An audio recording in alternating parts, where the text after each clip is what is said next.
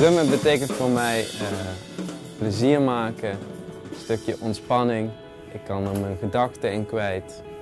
Soms ga ik gewoon spelen en dan ben ik van alles aan het denken, maar dan komt het spelenderwijs kom ik zeg maar tot rust.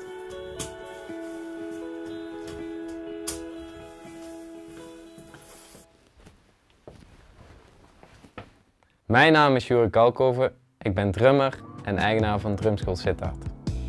Mijn eerste aanraking met muziek kan ik me niet echt goed herinneren, omdat het eigenlijk altijd al is geweest. Mijn vader speelt muziek, mijn oom is muzikant. Het was voor mij al heel vanzelf dat ik op potten en pannen stond te mappen. En zo ben ik eigenlijk gaan drummen. Mijn visie met Drumschool Sittard is dat iedereen hier welkom is.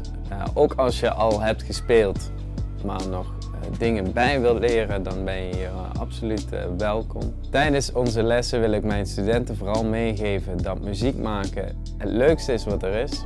Daarnaast vind ik het heel belangrijk dat ik ze meegeef om een stukje discipline op te brengen. Dat als je ergens voor gaat werken en je dat doel hebt gesteld en behaald, dat je daar heel veel voldoening uit krijgt.